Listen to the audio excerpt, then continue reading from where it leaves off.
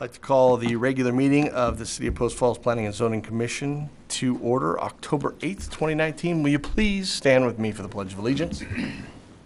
I pledge allegiance to the flag of the United States of America and to the republic for which it stands, one nation, under God, indivisible, with liberty and justice for all. I'd like to welcome everyone here this evening. Again, make sure and silence your cell phone. And if you wish to speak tonight, make sure that you sign up and turn it in up front. We'll go ahead and start with attendance. Hamby. Yes. Davis. Here. Kimball. Present. Carey. Here. Stephenson. Here. All right. Mr. Manley, any amendments to this evening's agenda? There's none. Any ceremonies, announcements, appointments, or presentations that we need to be aware of? None as well. Okay. Commissioners, any declaration of conflict this evening? No. None. None? No. All right. Then that'll take us to the consent calendar. Mr. Manley. Yeah, item A is the special meeting minutes from September 10th, 2019, and item B is the workshop minutes from September 11th, 2019. I move to approve the consent calendar as presented. Second. It's been moved and seconded. Call for a vote. Stephenson. Yes. Hampy. Yes. Carey. Yes. Kimball. Yes. Davis. Yes. Trying to throw us off, weren't you? Off.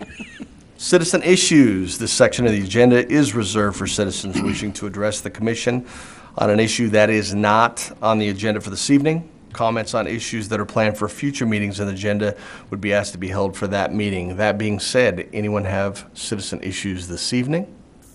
Seeing none, we will continue to move on. There is no old or unfinished business. That's correct. So that will take us to the meat of this evening, and that is our public hearing. So we'll go ahead and open the first public hearing, Idaho Veneer Zone Change. Mr. Manley to present and read the file number.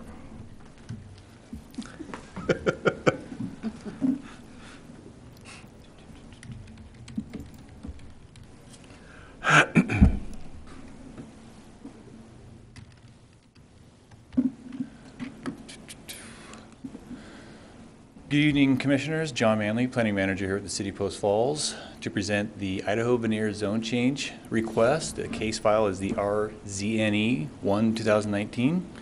The owner is Idaho Veneer, and the applicant is as well. The applicant's rep is here also to assist the presentation on their behalf.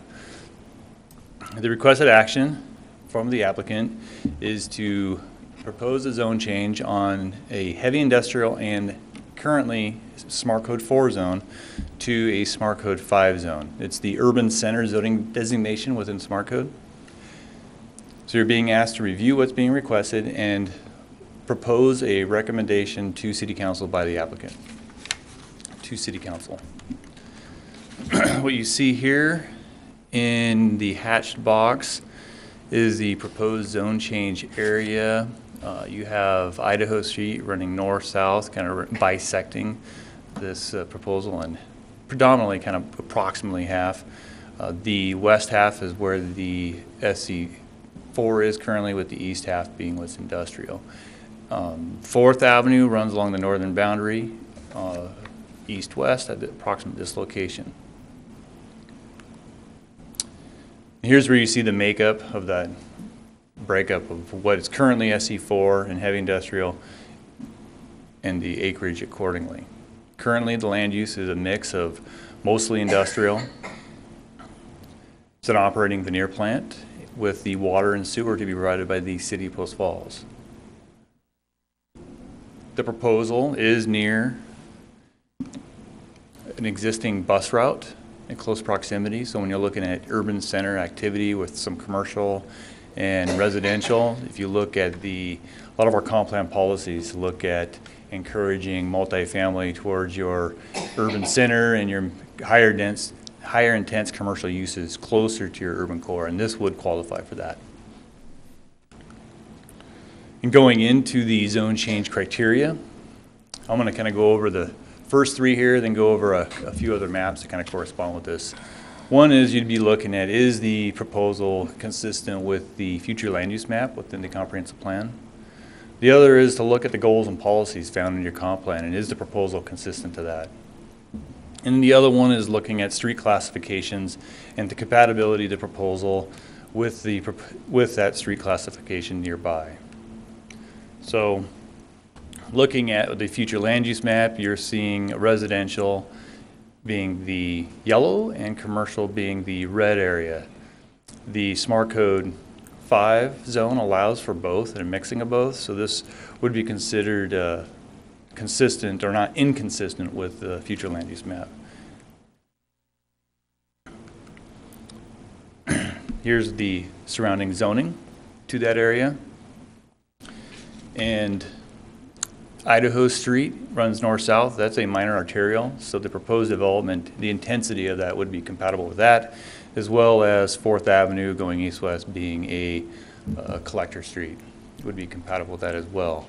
Kind of already went over the compatibility with the bus route being nearby and the potential increased housing in this area and how that corresponds with the comprehensive plan.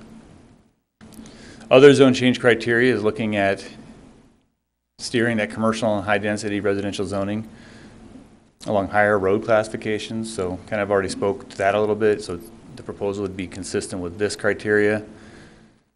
The other one, limited or neighborhood commercial, it's more or less not applicable, this criteria. This one is more kind of detailed out for neighborhood commercial out towards the periphery of the community, not necessarily on an urban corridor or node or a central urban activity area. Also, this not being proposed being lower density makes it not applicable. Industrial zoning is the next criteria. Once again, they're not proposing industrial, therefore wouldn't be really applicable. Here's the agencies that were routed. Of them, the Post Falls Police Department, they did respond as being neutral. So I'd stand for any questions you have for me at this point regarding the proposal. Commissioners, any questions for Mr. Manley? The basics just from a staff report standpoint. John, can you give us a overview of the difference between SC4 and SC5 from a use as well as a density analysis? What's the difference between the two? Yeah, so the big difference between the SC4 and the SC5 from a density standpoint is you have, well, Smart Code in general, it's not a max density, it's a minimum. So in some aspects they're very similar because you could say what you could do in the SC5 from a minimum you could do in the SC4, but they do state that benchmark at 8 for the SC4 and 18 for the SC5. Okay. So the SC5 does raise the bar for providing a minimum of housing. Also the height, so you can do only 3 stories in the SC4. You can go up to 4 stories in the SC5. So there's a little bit of difference in the development intensity too between those. You do have some SC5 just to the west of this. I mean, planning wise, if you were to have SC4, some could argue this would be the area you would have SC4 with the SC5 being more near that, consistent with that zone change criteria, having it closer to your urban activities or nodes. The 4th criteria of the zone change would be probably where the SC5 would be consistent. Is there a requirement for commercial on the ground floor in SC5? There is only at this point in time that requirement on if you have frontage on Spokane Street that you would have provide commercial on that ground floor. Is it allowed? It's allowed, yeah. It's allowed in other places, but just not required. Is that correct? Yeah, it's not required. Okay. And that's the point of the SC5 zoning district. It tries to encourage the mixing of uses. Okay. And predominantly you would get that commercial on that ground floor rather than other uses. Or should I say non-residential uses on the ground floor.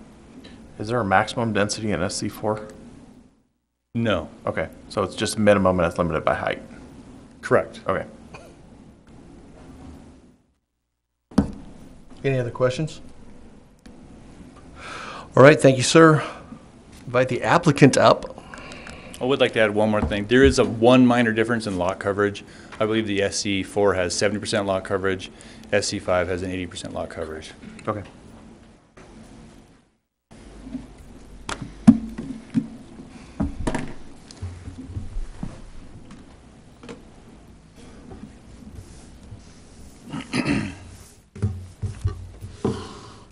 Good evening, Chairman Davis, fellow commissioners, Drew Dittman, Lake City Engineering. I'm actually representing Rand Wickman Planning tonight. This is actually his project, and he asked me to pinch hit for him tonight. He was scheduled to be in Dalton Gardens tonight, but hopefully I'm well versed on this and can answer any questions and fill you guys in. Representing Idaho Veneer in the zone change, as John had said. So the property is highlighted there in blue, consists of 4 parcels, roughly 20 acres. The western portion is currently zoned SC4, as John had said, and then the eastern portion is heavy industrial, looking to change it all to SC5. Here's, and I stole some maps from John's staff report because I had limited time to put this together, so they were good pictures. So as you can see there's the zoning map. The light purple, again, is the SC4. The gray is the heavy industrial. The darker purple on 4th Avenue is all of your SC5. So this is your SC5 here along 4th Avenue. We got R3 to the east. We got commercial north and south, and a little bit of heavy industrial here. The goal here, the mill's closing. It's going to close in the next couple of years. That's the plan. It really doesn't belong at that location anymore. It doesn't fit. You got residential property growing around it. They know they're going to close. This is really the first step in the redevelopment of the property, and how they can start to offer the project or the property for sale and close down the mill is to get it rezoned. It's not a viable industrial site, obviously, anymore. So that's the purpose of the zone change. Again, there's 4 separate parcels, 20 acres, going for SC5. And I wanted to read real quick because Commissioner Kimball had asked, but the SC5, and this is right out of the staff report, the SC5 zone is intended to have the general character of mixed-use walkable urban center. An urban center in the SC5 zone may be permitted to have shops mixed with townhomes, apartments, offices, and other employment-oriented development, as well as civic buildings. The design is intended to have shallow to no setbacks, with buildings coming right up to the sidewalk with parking in the back, to showcase shopfront and gallery-themed development, and in order to promote a more robust and friendly pedestrian-oriented environment. Buildings are to have a minimum 2 stories, maximum 4 stories. So this is really your urban core, downtown core zone is what the SC5 is. It's your most intense mixed-use residential commercial zone. John touched on these. I'm going to go through them briefly. These are right out of Title 18, the 6 criteria for a zone change. These are the determinations, the decision points that you guys have to make. Items 5 and 6 are not applicable. Lower density residential, neighborhood commercial, and industrial zoning are not really applicable. So that leaves us the top 4. Number 1 is amendments to zone map in accordance with the future land use map. So the future land use map has part of the property residential, which is the yellow, part of the property commercial, which is the red.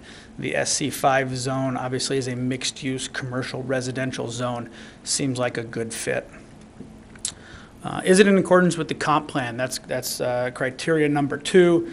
There's a comp plan analysis in your file. I just touched on a few of the policies here, the residential policies. I'm not really going to go through all of them, but a couple of important things is, encourage compatible infill development. This is an infill development. It's an industrial piece in the middle of town that should be rezoned to mixed use. We'll provide a range of housing types and price levels to accommodate diverse ages and incomes. Obviously, with that SC5, that's a perfect fit.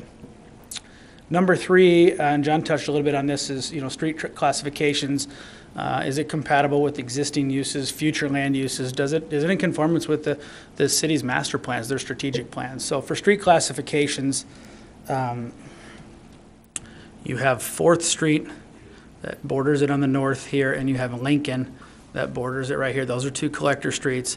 Idaho Street comes down, obviously stops at 4th Street right now. The master plan shows Idaho Street going down all the way through. Idaho's a minor arterial, so you do have those higher street classifications which are needed for that higher SC5 zoning. Existing development, future land uses, strategic master plans.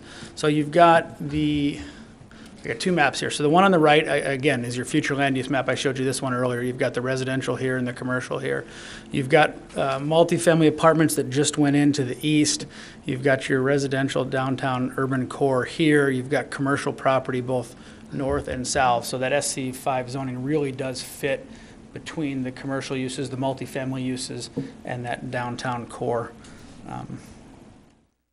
The other component to that is, geographic or natural features. There really is no geographic or natural features. There's some environmental issues that obviously are going to need to get dealt with. It's a mill. There's going to be waste. We know that. Those issues will be dealt with at the appropriate time prior to development. We're well aware of all of that.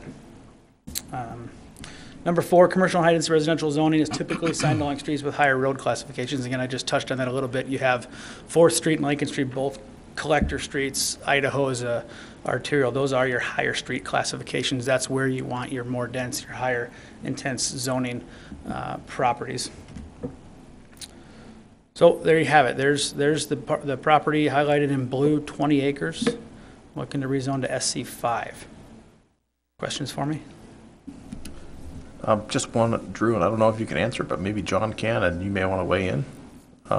So would doing this zone change now create a non-conforming use that would make the mill in violation of the zoning code? I've discussed that with the owners. It would be considered a legal non-conforming use. Okay.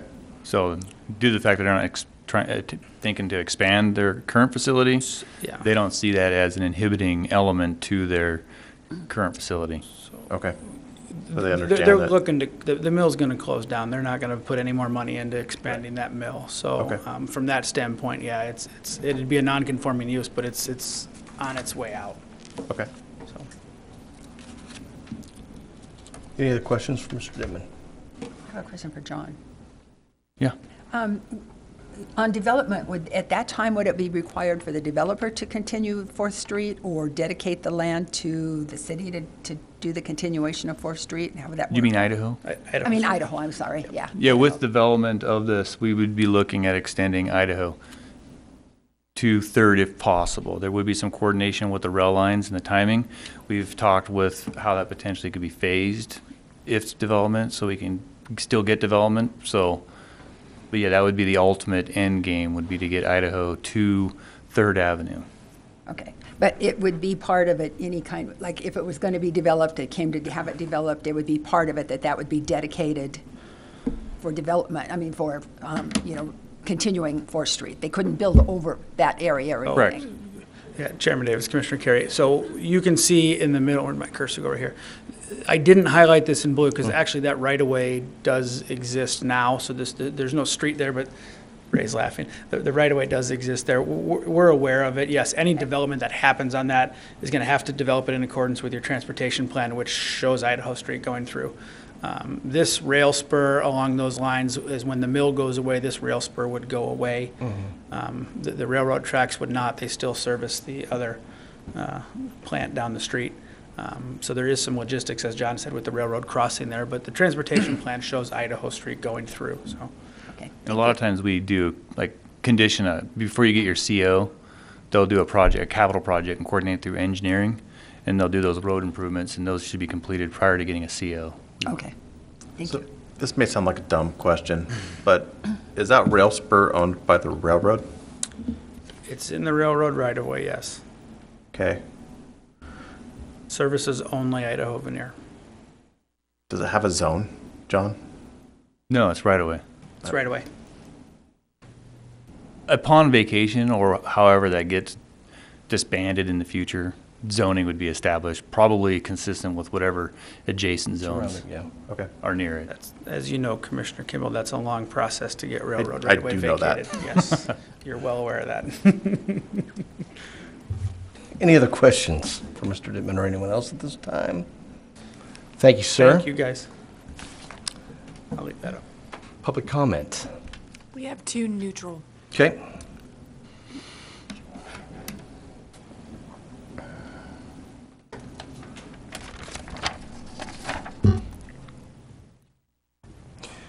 All right, so both individuals wish to speak. They are neutral, so we'll go ahead and start off with Mr. Flowers.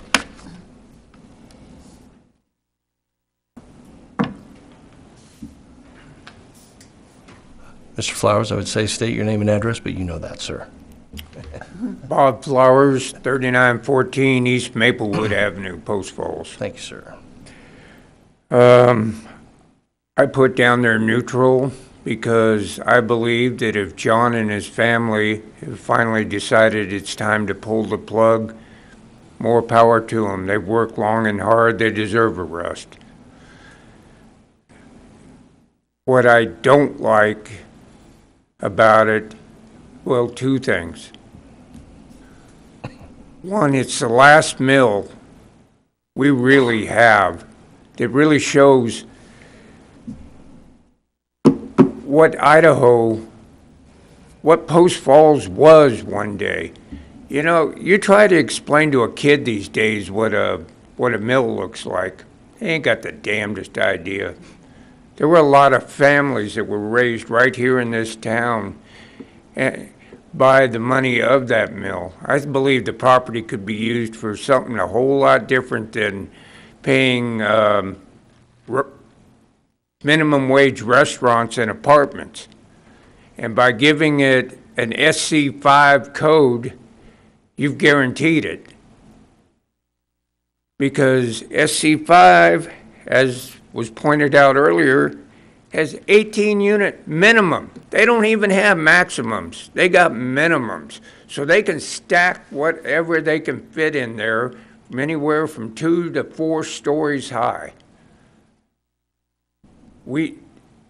I'm sure you folks are aware that a lot of the smart code is basically going away. It will be going away real soon.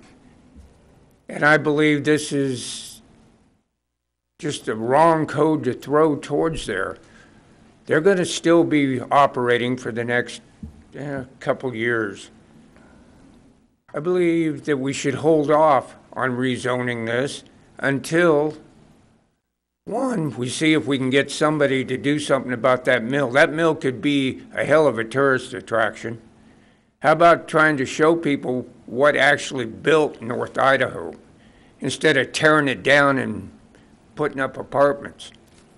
This is just, it's the last one we got. Why make it go away for a bunch of minimum paying jobs and apartments? That's all I have. Thank you, Mr. Flowers. Also neutral wishing to speak, Joanne Angelin? And again, Joanne, just have you come up. You can state your name and address.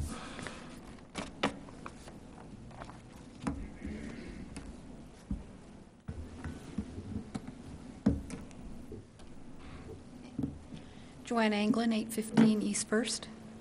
Thank you. I really came for Idaho Street, and you've answered my question because I knew that the vacation was only good for Idaho Veneer. I was on planning and zoning years ago. And I'm glad to see that you're going to put it back in. That was my main thing coming. I'm not against the project. I'm not against the zoning. After listening to you, I do have a little bit of concerns if the parking's going to be in back. They put some new lights up in Idaho Veneer, I don't know, 15 years ago. And that night, it was like we were on stage in our bedroom. And I called them up the next morning, and I said, "Oh, your new lights, they're shining straight out. Can you tip them a little?" And they ran out, tipped them down, and we were good neighbors again. And I'm wondering if parking's in the back and they're going to have it lit, are we going to have a lot of light leakage in the neighborhoods to the south? And I'd like to see something like that addressed. Other than that, light leakage, noise leakage, is there going to be some sort of wall to help mitigate the noise of cars in and out? You think, oh, the mill's noisy. Well, I'll tell you, it's been a nice little hum for 45 years because that's how long I've lived there. And it used to be all three shifts were there. and now it's just day, so it's relatively quiet. It doesn't have the burning stack anymore. But they've been good neighbors, and I would like to see this project be a good neighbor as well, with lighting and noise abatement. And I'm thrilled that Idaho's coming back. It may take a while, but I'm really glad it is. Thank you very much. Mr. Dittman, anything to cover on rebuttal?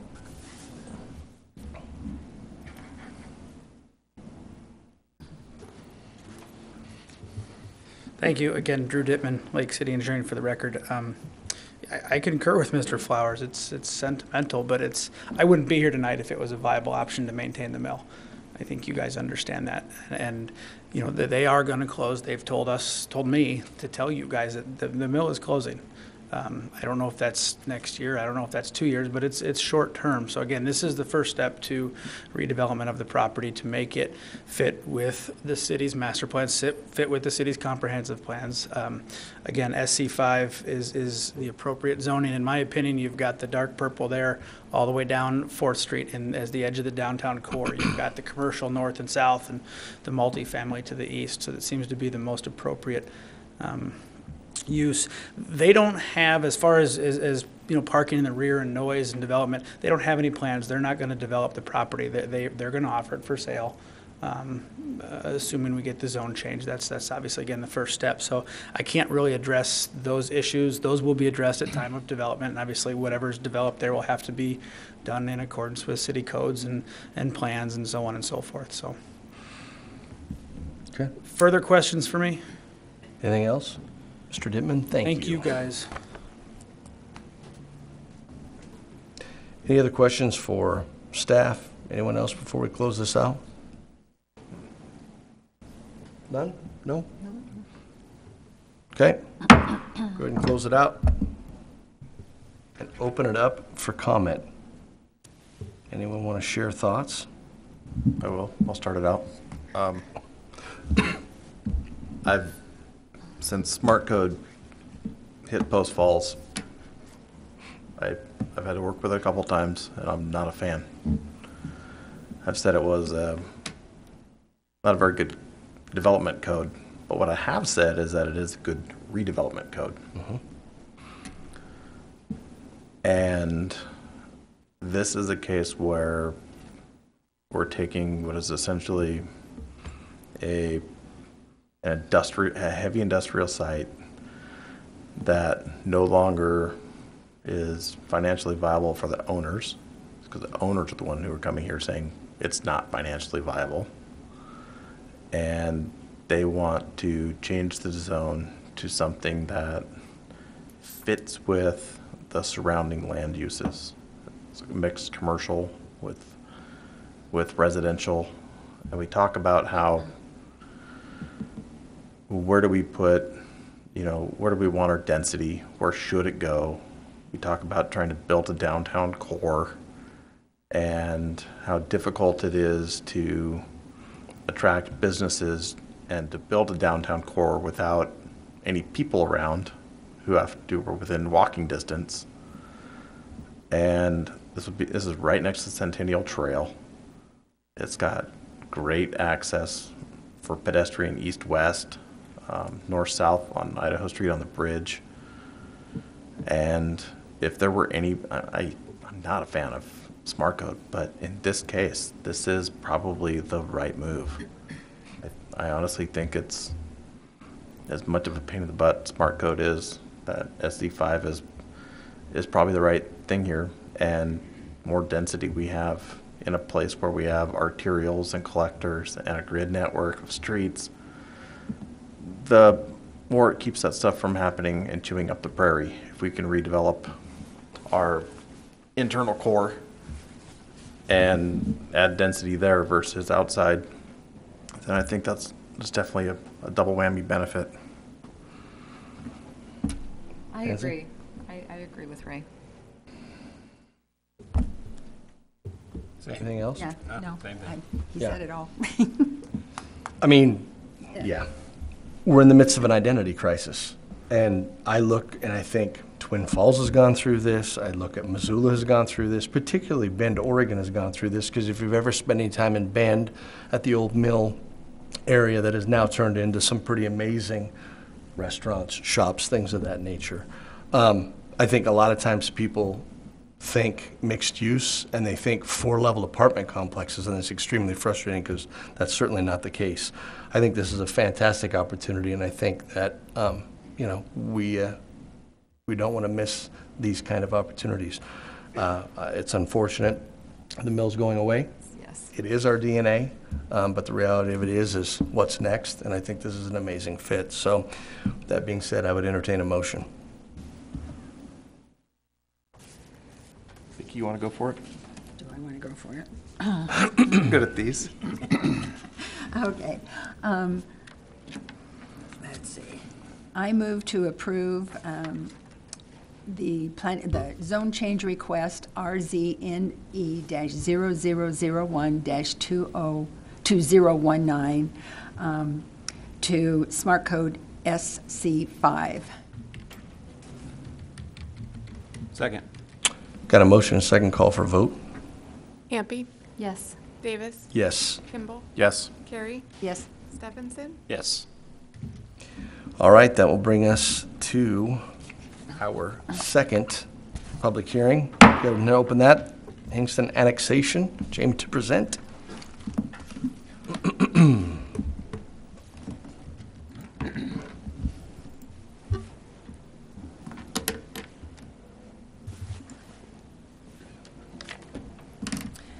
Good evening, Chairman and Commissioners. My name is Jamie Hayes. I'm Planner 1 for the City of Post Falls. I'm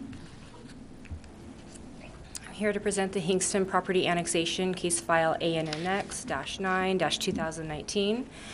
The owner is Mr. Elmer Hingston. The applicant is Lake City Engineering.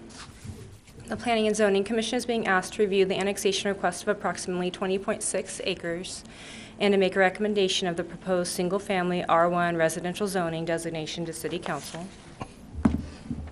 You can see the subject site is in the hatched red right here. It is just south of Prairie Avenue, which is a future principal arterial. It is west of Highway 41, which is a principal arterial.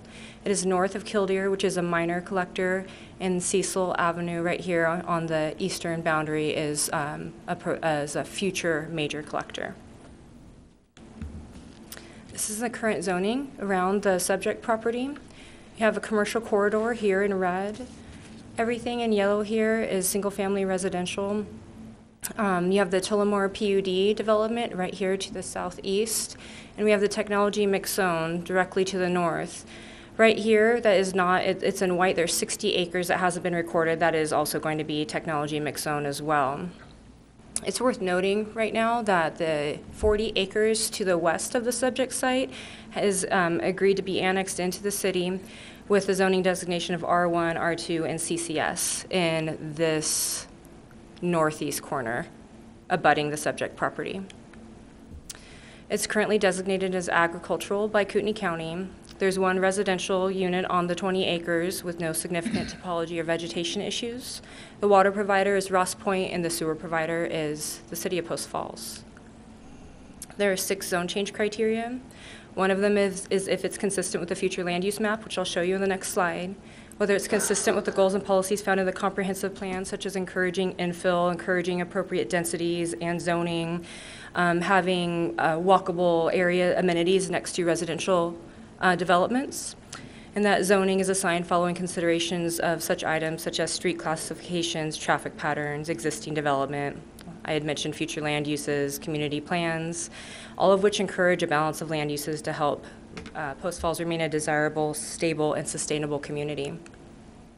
Here's a future land use map. Everything in yellow has been designated as residential, and everything in red has been designated as commercial. Most of these are not applicable. Commercial is not being requested here. Limited or neighborhood commercial is not being requested here, and neither is industrial zoning. Kootenai County Fire and Rescue and Post Falls Police Department remain neutral on the proposed project. The following agencies have been routed, and I stand for any questions you might have. Questions for staff? No. No? All right, thank you very much. Invite the applicant up.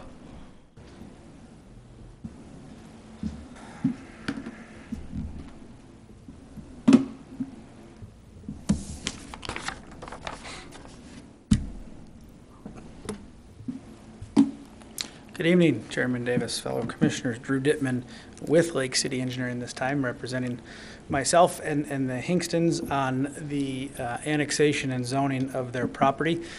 Highlighted there in blue, south of Prairie Avenue, west of Cecil, north of Killdeer, adjacent to the Tullamore subdivision, actually adjacent to the proposed ball fields that are going to go in as part of that Tullamore project. Two issues to talk about tonight, annexation and zoning. So I'll go through both of them. I'm going to go for a little bit of the assumptive close. I think this is just a great annexation. It's an infill project. It's surrounded by property currently annexed. You got residential here, you got residential here. It seems like a great natural fit to me.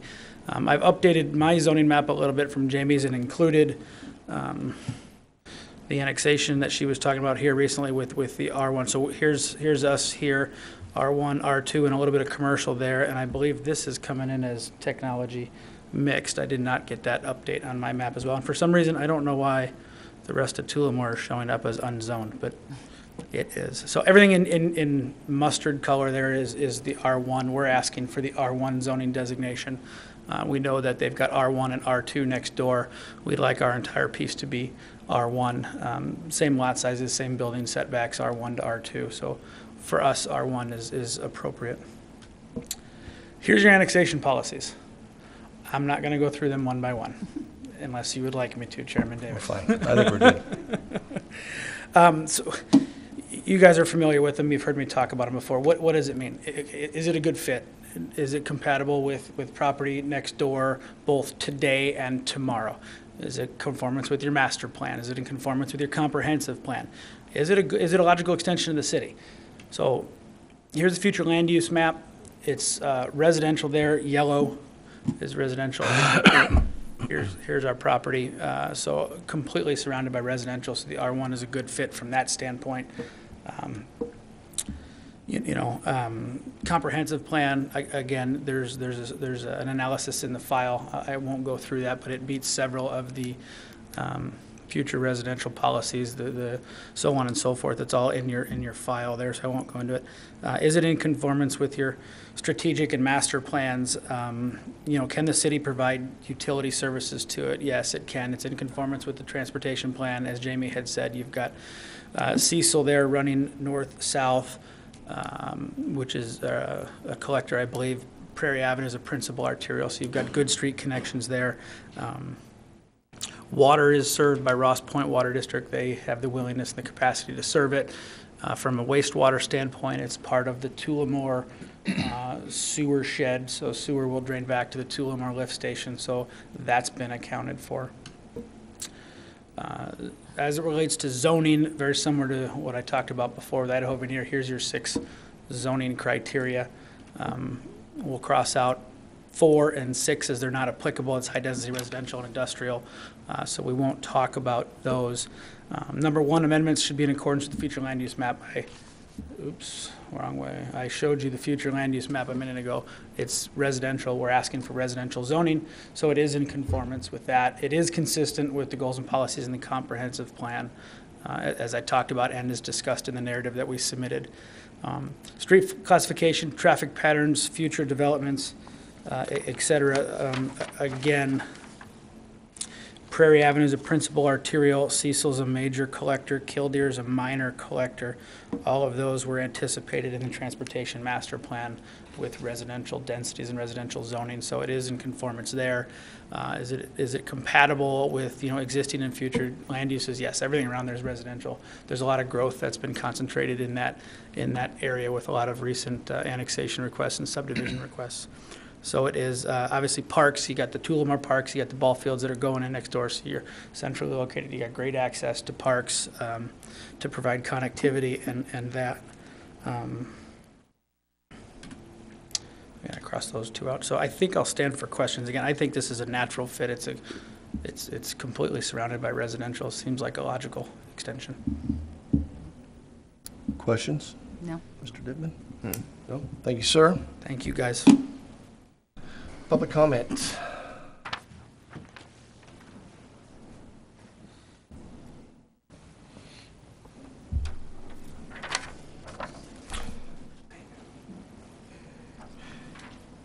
Wishing to speak in favor, Joe Dobson.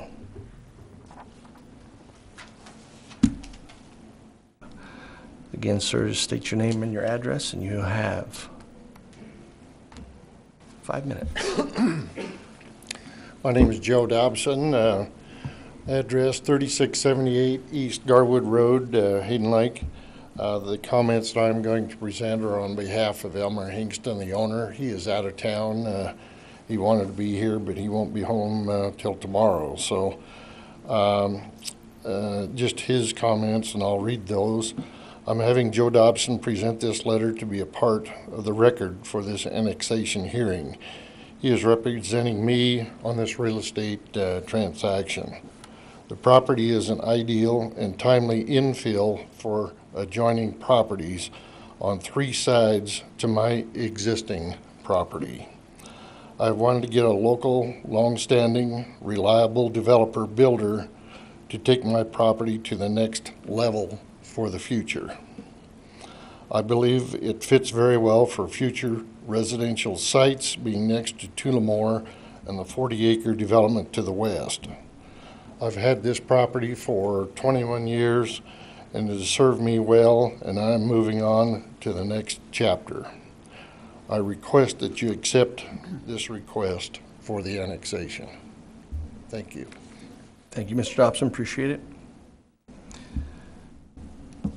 Mr. Dittman, I don't believe we need any rebuttal. Any questions? Questions for staff? No. Think we're good? Okay. Going once. Okay, we'll go ahead and close it out. Anyone care to comment? I just think it's a natural extension. It fits right in there, all surrounded. I'm glad to see rather, R1 is that density rather than a 2 or 3. So I think it's a good fit there. I'd have to agree. Yep. Yeah, Makes a lot of sense, Mr. Reddick, to the park, or the Yeah. future park. absolutely. All right, well, that being said, I would entertain a motion from someone. All right. I move to recommend approval of Hingston property annexation, ANNX-0009-2019, with a zoning designation of R1, with the conditions 1 through 4 as shown in the staff report. Second. Got a motion and a second. Call for a vote. Stephenson? Yes. Carey? Yes. Kimball? Yes. Davis? Yes. Empey? Yes. All right, so moved. That brings us to the third item under public hearings, and that is the Corbin Meadow annexation. We'll go ahead and open that up. Ethan, take it away.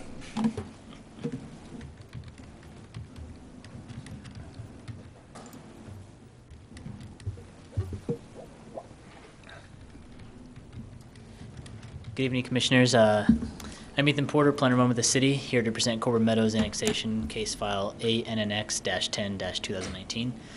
The owners are John Corbin and Carol Ann Barton, and the applicant is A Solutions LLC. Tonight, you are being asked to review the annexation request of approximately 20 acres to make a recommendation of the proposed single-family residential R1 zoning designation to City Council.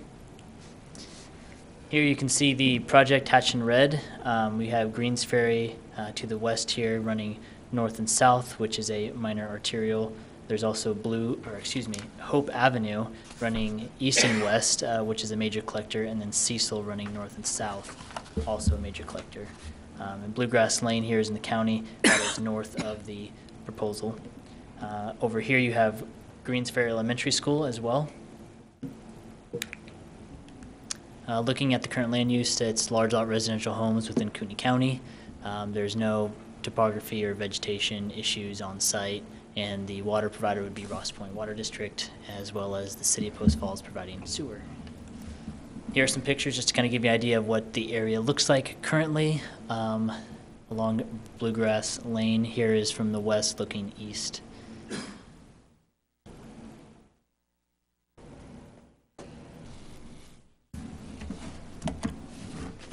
so looking at the surrounding zoning, you can also see here that there's, to the east, residential subdivisions in the yellow.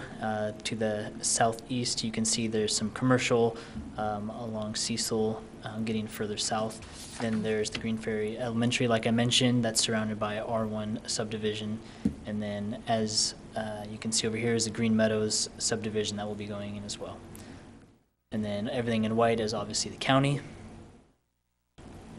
So looking at the zone change criteria, we're looking at consistency with the future land use map, which I will show you on the next slide.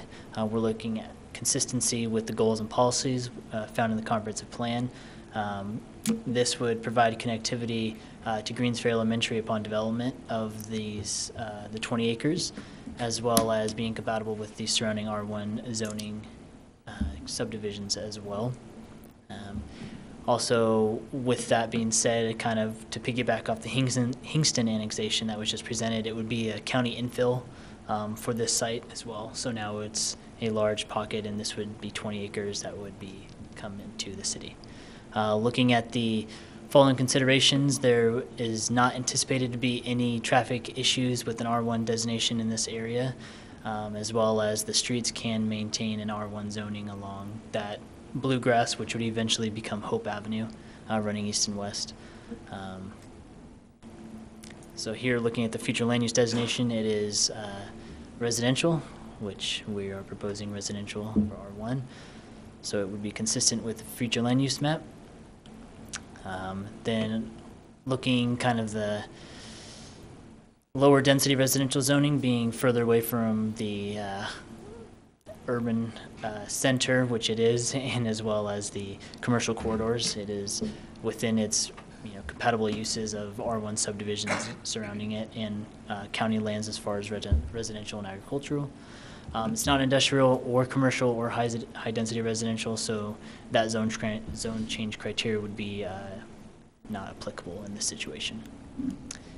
This was the agencies that it was routed to for comment. And we received Post Falls Police Department and Kootenai County Fire and Rescue remain neutral. Post Falls Highway District remains neutral, and just wanted to add that constructing Bluegrass Lane would be to city standards. Can I entertain any questions? So so Bluegrass is it's a private road, and it's a dirt road, right? Yeah, it's in the county, correct, and it's dirt, as you saw from the pictures, and so that would be developed as this, if the subdivision comes through and becomes developed, they would do that road as well. Okay, that would be part of the subdivision. Correct. Or the subdivision, okay. Would it go all the way through to Greens Ferry, or would that part stay? That would be part of the subdivision timeframe. As far as you can see from this, there'd be, I think it's like 600 feet of this property here. They are putting in sewer, from what I believe staff has commented on. So with that being said, sewer would have to be put in either to the existing condition of the road or improved. And so depending on, I guess, what happens at the subdivision stage would be either putting in new gravel or paving it, and that's kind of yet to be determined. So, Would it be fair to say that the Highway District comment's probably more applicable to a subdivision application than an annexation? correct. Okay. Any other questions? None? Thank you, sir. Invite the applicant up.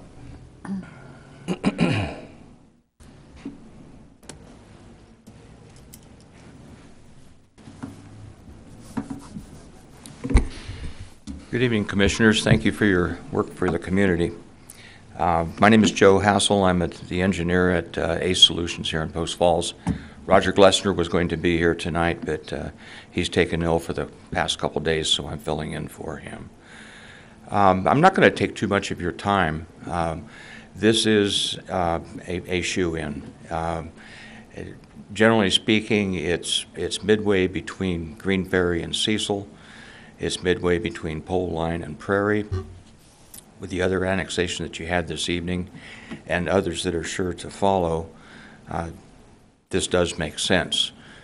We're not asking for a zone that's not the same as 90+% of the properties that are around us. the right-of-way dedication of Bluegrass, which will probably be renamed Hope. I don't know that, but that right-of-way dedication and the improvements will serve to offer close contiguity between east and west. As pointed out, that last 600-foot piece of gravel will have to come later. The project will provide, as engineering or planning wants, continuity to the south to enable this development to work through the southerly properties when they develop. I won't take any more of your time. Do you have any questions? Any questions at all for the applicant? I got one quick one, Mr. Hassel. Is that well lot part of the annexation or not? It is, and Okay. a little anomaly that's going on here. That water system, it's a bona fide system, it serves several other properties in the area and will continue to do so after this property is developed. But a requirement of this development is that all these properties annexed into the city will have Ross Point water. Okay. Do you have any other questions? No. Anything else? No? Thank you, sir. Appreciate you. it. Public comment? We have 2. Okay.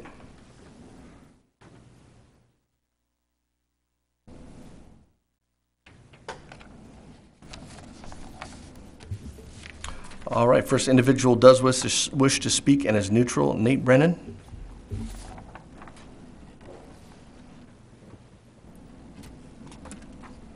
Again, Nate, state your name and address. You have 5 minutes, sir. Okay, my name's Nate Brennan, and I live at 2883 Bluegrass Lane, directly across from this proposed. So I got 2 things to speak about, kind of 2 different hats to wear, if you will.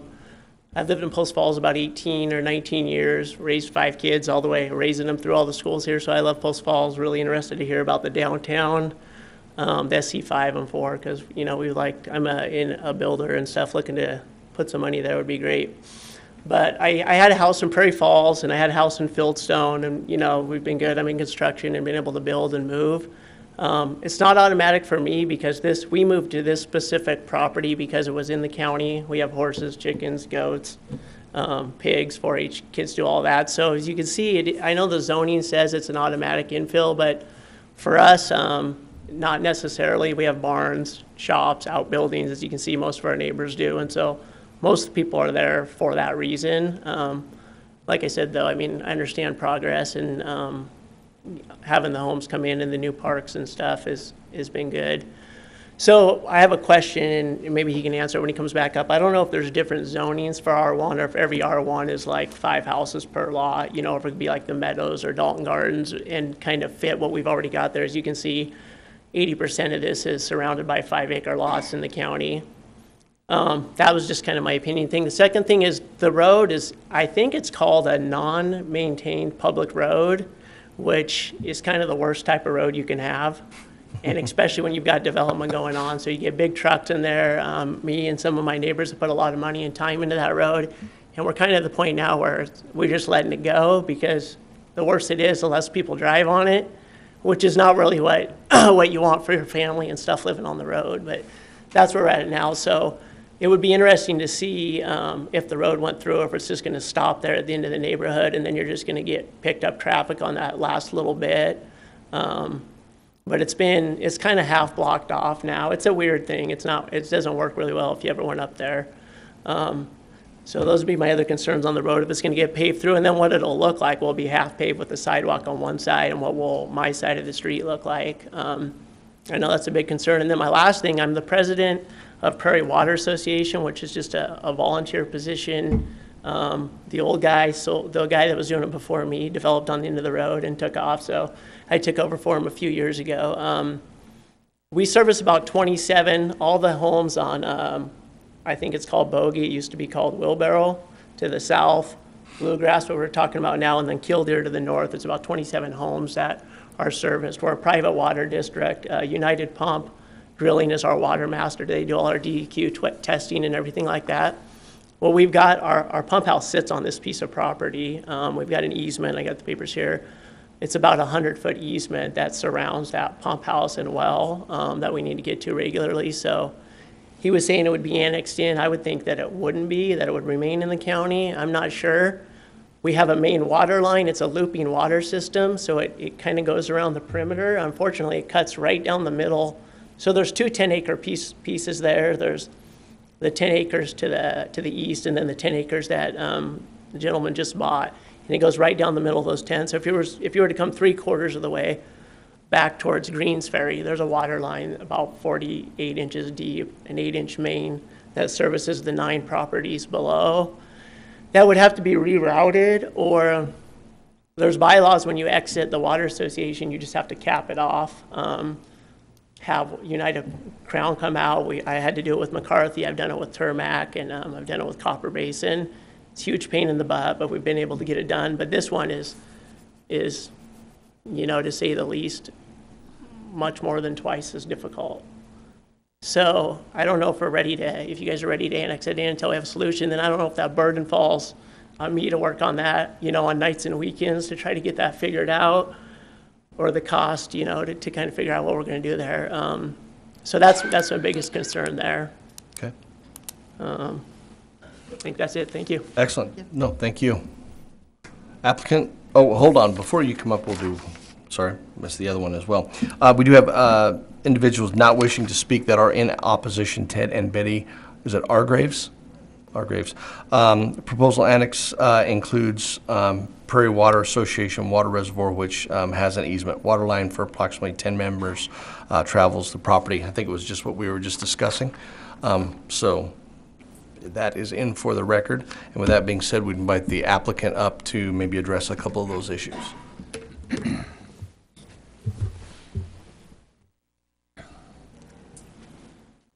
I believe there were 3 comments, and I'll play this backwards on this. The small water district, we know that it's there. We know that constituents are throughout the area. I'm sure there's some legalese that's going to have to take place on this. I don't know the details and the intricacies of that. I know that we're in the process of getting our will serve letter from Ross Point. These will have to be taken care of. I'm sure there are easements, or there'll be new easements, but I don't know the details of it. With regards to the road, we'll improve and develop bluegrass to the extent engineering at Post Falls requires us to. If that's the half section of the road or whatever they want, we will do. With regards to the zoning that we're going for, the R1, I understand the difference between small residential lots being next to agriculture or horses and cows.